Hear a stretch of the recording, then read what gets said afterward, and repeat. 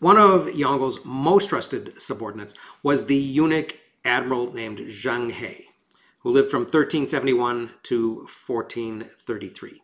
Zheng He was the son of a Muslim soldier from southwestern China who had worked for the Yuan dynasty. At the age of 10, Zheng He was captured and castrated and sent to serve Prince Zhu Di in Dadu. Castration was a common practice throughout the ancient and early modern world. It was used in China to try to ensure loyalty by eliminating the constant conflict that the Chinese believed people would have between their families and their duty to their ruler. In addition to becoming a eunuch, Zheng He was educated in the prince's household, and he became a loyal soldier and later a general.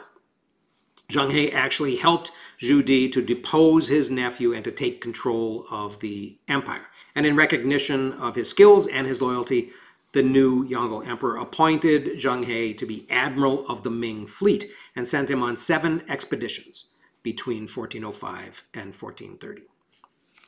Zheng He's first expedition left China in July of 1405 with 62 large ships called treasure ships and 200 smaller ships and 28,000 soldiers. These flagships, called treasure ships, were 425 feet long and 160 to 180 feet wide, over 6 times the length of the 65-foot caravels that the Spanish and the Portuguese would use at the end of the century in the Portuguese exploration down the coast of Africa, and then in Columbus's voyage across the Atlantic. China's 4-decked 1,500-ton treasure ships had very shallow drafts to allow them to navigate in rivers and estuaries. And they had watertight bulkheads to prevent them from sinking if they were holed. Their 9 masts were up to 200 feet high, and they were fitted with rattan rather than canvas sails. For many centuries, the voyages of Zheng He were not really featured in histories of China, even within China itself. As historians have rediscovered these expeditions, the superiority of Chinese naval technology has challenged the belief that Western nations were the first to really establish maritime power. One of the most interesting questions about Zheng He's voyages is, why did they end? China didn't establish offshore colonies, perhaps partly because there was so much territory available on the empire's northern and western frontiers. China's rapidly growing population was a ready market for most of the empire's farm products and manufactures. And the international trade that interested China really already found its way to the empire without much effort on China's part. And unlike European kings, the Yongle emperor was not interested in evangelizing Confucianism or Buddhism to the rest of the world. The Spanish and Portuguese, in contrast, in particular, would later want to convert the world to Catholic Christianity, which became not only a goal, but also a justification of their conquest and their colonization.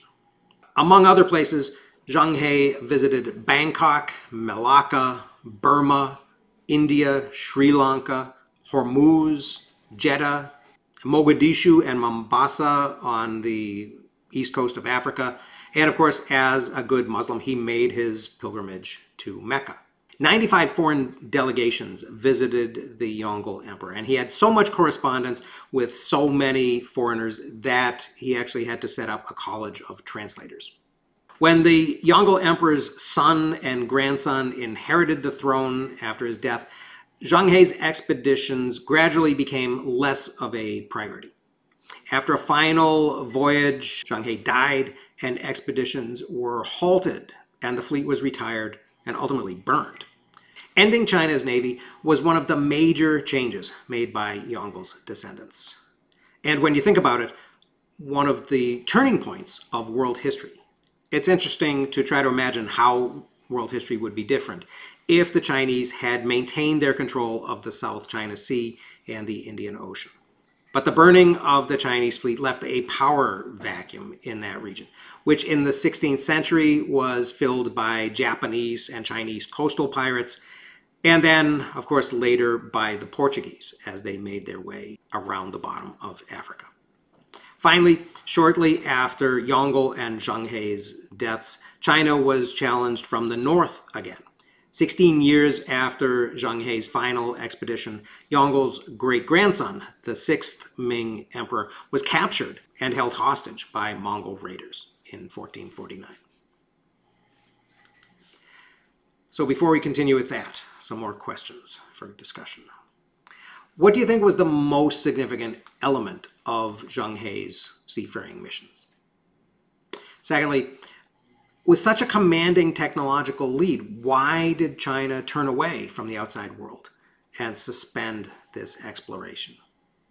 And then finally, what might the world look like now if the Chinese Empire had continued along the lines begun by Yongle and Zheng He?